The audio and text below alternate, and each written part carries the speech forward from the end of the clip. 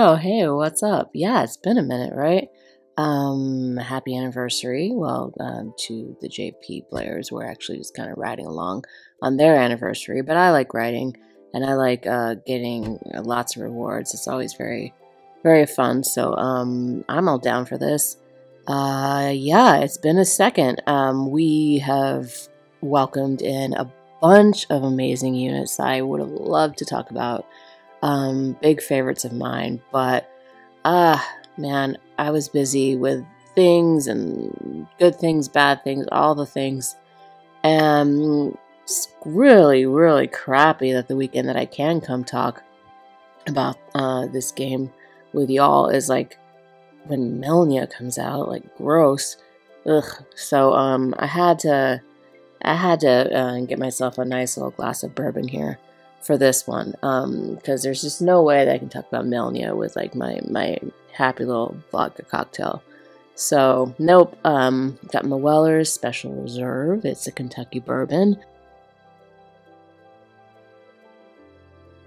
and apparently it's super hard to find. But I don't know. I just found a 1.75 liter at my local liquor store. So that is what I am enjoying right now, and there's some ice in there. You can hear it, barely, but mostly because it's proof of life. It's my signature sound that allows you to know that I am alive and well. So yes, I am those both of those things. But I wasn't always well. In fact, one of the first couple weeks that I had to refrain from discussing some awesome units was the stupid like 2 week or like 2.5. It was like some bizarrely long, awful amount of time where I was like smacked up the head with COVID. And like I had heard before about this whole thing, like, oh yeah, you might lose your sense of taste and smell. And like, that's terrible. I was like, okay, well, I've had a cold before. I've lost, that to an extent, right? Like, okay. But no, man, I lost it completely. And like, it made me feel like I wasn't even alive anymore on a biological level. And it also threatened my like survivability on a biological level. It was very, very freaky. I don't recommend it.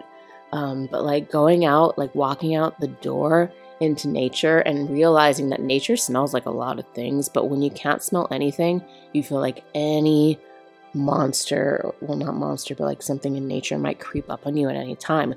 And that was a freaky, freaky feeling. I really did miss eating food and the way it tasted. It made me not want to eat anything at all. Like, what's the point? And I realized, yeah, like I am all about, like I live to eat. I don't eat to live, that kind of a thing. So yeah, that was a wretched time. So don't let that happen to you if you can help it. But it messed with me. And then, I had an awesome work retreat, which I don't know if you got a work retreat when half the people there are your siblings, but it was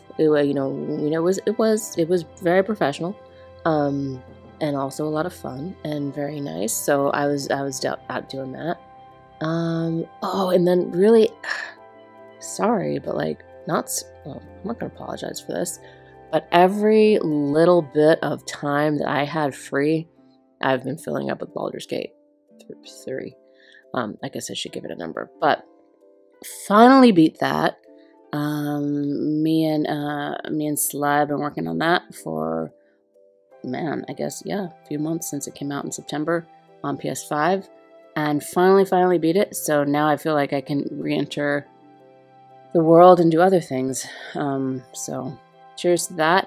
Do you want to see my character? This is my character. Yeah, her name's Adora. Deal with it. And she's a druid. Deal with that. But real fun to play druid in Baldur's Gate because of the animals switcherooing and getting into little tight spaces. Of course, I was always a cat. I was never a spider. Gross. Why would I ever be a spider? Ugh. And also she has some, access to some amazing like AoE skills, AoE spells, sorry. So, and that's my jam. Anyway, so I had a lot of fun doing that, but finally beat that. Now going on a second playthrough, but like don't have to feel like I have to be you know, you know, when you get that like feeling about a game where like every waking moment has to go into it. So now I can chill and we can go back and we can talk about War of the Visions. Anyhow, this has probably been the stupidest, longest intro that ever existed. So let's go talk about the idiot in question. I hate talking about baddies, man. They're just meh. Really, really do nothing for me, especially this one. Like, lacks motivation. Just motivation, I guess, is just like, I like to kill things and be evil.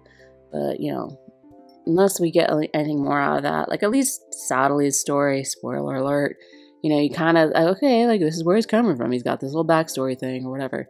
Hers is just like, I like to be mean or something. I don't know. And Renelle just likes to follow her because she's obsessed with her or something. It's just, I don't know. Would like a little bit more there if they want me to care about this merciless lone gunner, Melnia. Let's go see what she's about, if she's about anything. Well, with Renelle by her side, she has traversed numerous kingdoms in order to claim Jaden's life. What a goal. Isn't that what everyone wanted? To take Jaden's head? Nothing new. Yeah, see, you're totally unoriginal, Melnia, from the get-go. However, with the conclusion of the War of the Gal Highlands, the target of her clandestine activities has changed. Now she seeks the 6 swords. The key is to locating the Mournblade. Why? We do not know. Why does she have any knowledge of this? We also do not know. But the true purpose of her presence remains shrouded in mystery, I guess. That's what I was coming to say. Or I already said, it's shrouded in mystery. We don't know what her motivations are, so unless they have a really cool backstory planned, she's just pretty lame, in my estimation. Her limit burst is the Toxic Vice. It will destroy any barrier that reduces physical damage on a target while dealing large damage and a chance of inflicting poison for 3 turns. And an additional effect, significantly lowering Man-Eater while poison is in effect. And that's a very large diamond there. Now, let's not discount how annoying poison is, because now that Soul has hit, and by the way, Soul, dude, Soul is my man. I really love that character, but I'll maybe mention that later. Poison is really annoying. Like, it can be really annoying, and like, we've seen that, like, now that Soul has hit, his little AoE poison thing, like, it can be kind of devastating and silly. It's like, wait, what the heck? Like, I'm getting destroyed by poison? This is stupid, but it happens. And you can't feel that bad about it either. You can't feel that bad, because it is devastating. So, she can do this, but this is not AoE. This is just going to be single target. And let's see what else. She has a main job, the Middle Guard Striker class. Simulacra.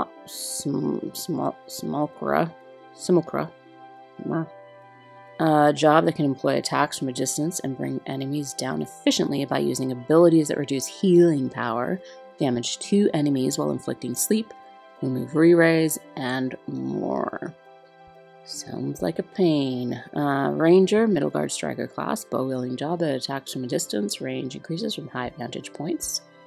And then she's also got Trick Lancer, which is a Vanguard Striker class, a spear-wielding job adept at mid-range fighting, with its 2-panel piercing attacks and an ability that reduces enemy AP on critical hit. So, that's what she's all about. Her TMR will be the Imperial Diadem. Looks like a nice little circlet kind of a thing, an accessory. It's a special headdress fashioned using an unknown technology. Well, don't get weird on this game. That makes us think she's from the future or the past or something bizarre. Melnia was wearing it when she first arrived in Ardra, but its origins are known to none. It has the ability to calm the mind and sharpen focus at all times, not just in battle. And the intense focus that it bestows enables the wearer to see a few seconds into the future. Or so it is claimed. However, no ordinary person can use it, for it causes immense mental strain, and over time can even lead to the collapse of the mind. Oh, that's interesting. It kind of makes you wonder if Renelle was originally wearing it, because, man, that girl looks pretty worse for wear. And maybe not. Maybe it was just Melnia from the start, but this kind of gives us a little interesting background on who these gals might be and maybe where they came from. And yeah, I mean, like, spoiler alert, there was this whole like alternate timeline thing going on with Gilgamesh, trying to kind of build and create this like perfect timeline that will abet his goals to just defeat the realm scourge and get back to where him and Amnelis are going. That might be Lapis. But this maybe implies that either Melnia is working against their goals or working against defeating the realm scourge, or maybe she wants it as well, but for different reasons. We're not sure if she's acting on her own or she's acting in the place of somebody else. So it does open up some possibilities. There might be at least some more interesting things in her story besides just like, I'm bad and I like to be bad and bad is cool. Because that's kind of the impression I'm getting from her right now. It's just kind of annoying. All right, suppressive targeting will be the ability on her TMR. It will significantly raise her own, or whoever's wearing it, their own missile attack and raise reaction block rate for 3 turns. It's got, some HP and attack stat on it, accuracy, agility, and crit. Of course, you can amplify those with trust stones if you're really cool like I am. Yeah, so that's what she's about, but, am I sold on her? Dude, I'm not. Cool to pull? No, you're not. Stop stepping on me. What the heck? Go step on, I don't know, go step on Renell's face or something. Get out of here. Yeah. Now, yeah, Melnia, not cool to pull, not cool to pull at all. Of course you're going to do what you want. Did I ever say don't do what you want? No, I've never said that. I've always said go do what you want. But, if you want to know if I think she's cool, no, I don't. So now you know, go make your own decision, right? Ugh. Who is cool to pull? I'll tell you who's cool to pull. Oh, sorry. Everything's messed up because I don't usually play on this device, but I had to do this for you.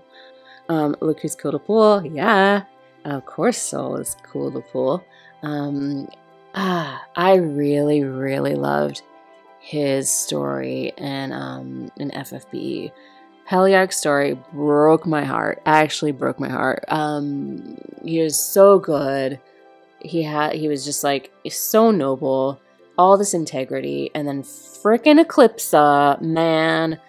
I don't know how long you followed me, but if you know, or if you have, then you know how much I hate Eclipsa. She makes me wanna, I don't know, do things. And she's really annoying, and I don't like her at all. So, she always makes me really mad. And so, that whole story event was, drove me crazy, but I also had so much love for Heliarch. And then in season 2 in FFBE, like where we see Soul kind of like take the journey and like have to end up kind of like grouping along and like going along with Laswell as they're all trying to find Rain. And it, he's like super crotchety and curmudgeon-y. And then it's like sense of humor comes out and I don't give, well, it's not like I'm giving it, whatever. But by the end, man, I was in tears, I gotta say. The end, him, Darkfina, man. I cried. I cried at my mobile game. Tears dropping onto my phone screen. Don't worry, I was in like my bedroom hiding and I had all the lights out, so it was perfectly respectable. But yeah, I was super down for his story, and of course I wanted him, and there he is, all built up and things. Let's go. Oh, this is not where it's gonna be. Let's go. Just read his little thing. Stop it. Get out of here. Sorry. Where's his story? No. Oh, there it is. All right. Moon of Armageddon Soul. Relation FFBE. One of Hess's 8 stages who was sealed in a certain land. During that time, he was tainted by the evil wills of humans, causing him to hate all forms of life and grow convinced that death is the only solution. He says that Rain's hypocrisy burns brighter than the sun, while he is the truth-illuminating moon. Okay, so that really didn't get into all the things that I was talking about. But yeah, there's a lot more there. So yeah, I mean, I would have told you he was cool to pull. That's the advice I would have given you. couple weeks ago when you could have pulled for him, but now you can't, so sucks for you if you didn't get him, so sorry about that. What else? Oh, Gernsback, man. I would have pulled for Gernsback too. Oh, I did pull for Gernsback. But, I wanted him because at the LA Fan Festa event, I was in the Six Fangs. That was my group. So that's why it was personal to me. And I just think that Gernsback is a really cool character. Anyhow, I just feel like that poor guy is shouldering so much to have to, like, you know, escort Crazy Eyes around constantly. Man, he probably has to even, like, do his perm for him. Sorry, I'm spilling things. And yeah, Gernsback puts up with a lot. So yes, he was cool to pull. Grifford, man, Grifford is so cool to pull. I really, really want him, and I'm so mad because I had a friend visiting. Oh, that's the other thing I was doing. I had a friend visiting for like a week, and totally missed the boat to pull Gernsback, which I meant to do. And really wanted that guy because, yeah, that guy, he's cool. He's down to drink and philosophize, and then, like, also just, like, beat on people that need to get beaten on, and you know, save the day when it needs to happen. So he was really cool. I would have said he was cool to pull too. So there's 3 people that were definitely cool to pull. Oh, Elia, the fisty bride. She would have been a cool to pull unit as well. So if you missed out on those, I mean, that's kind of on you, because I mean, they're obviously cool. If you missed out on them and now you're pulling from Melnia, then I don't know, maybe we need to talk about things. But well, we don't have to talk about them. You can talk to yourself about them, actually. But I don't know. This is probably enough, right? Yeah, that's enough to get us started on our I don't know, continued conversation about War of the Visions. Yeah, I think it's probably good. Yeah, well, cheers, I guess, if you're going for Melnia. Oh, and if you got anything good in that 100 pull, cheers to that. I keep waiting to get some good stuff. Good stuffs, hopefully, plural. But cheers to you if you got some good stuff. And I guess cheers if you're going from Melnia. I forgot Melnia, yay. Yeah, cheers. And what do we have coming up next? I don't know. It's kind of cool only being a month behind JP, because it's kind of like, feels like anything can happen at any time. Anyway. So, okay, this is the time when I have to relearn how to say my aqua goodbyes, and tell y'all cheers.